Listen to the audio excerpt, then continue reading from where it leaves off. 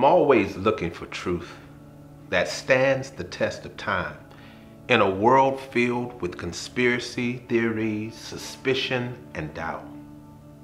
My most recent search took me back to a Jerusalem excavation in 1979, led by a fellow truth seeker named Gabriel Barkay, an archaeologist and professor of Tel Aviv University. Barkay discovered the most amazing historic find of two tiny amulets once worn as charms, just like mine, called the Silver Scrolls, dating from the late 7th century BC, over 2,600 years ago. In doing so, Barkay is described as unearthing one of the most significant discoveries ever made for biblical studies. It took 3 years to figure out how to unroll the scrolls of silver without damaging them. Once unrolled, each sheet of silver revealed the priestly blessing or the Aaronic benediction, inscribed on them in Hebrew from the biblical passage of Numbers 6, verses 24 through 26. Maybe that's familiar to you, and if it's not, it reads, "The Lord bless you and keep you.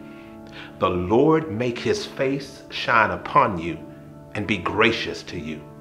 The Lord turn his face towards you and give you peace." Thus, truth of Scripture is validated again from antiquity, linking the scrolls to be the earliest occurrence of a biblical text in an extra-biblical document, significantly predating the earliest find of even the Dead Sea Scrolls.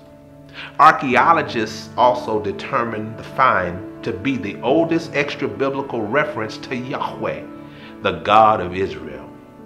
Imagine two tiny silver scrolls, just like my amulet charm, containing what may be the oldest surviving text from the Hebrew Bible. The blessing found was written on silver, shedding light on a complementary passage housed in Psalms 12, verse 6. The words of the Lord are pure words, as silver tried in a furnace. So Barkay's discovery shows that Numbers passage of Scripture to be both literally true as well as spiritually true. In fact, heaven and history must have rejoiced with me when the Silver Scrolls were found in 1979.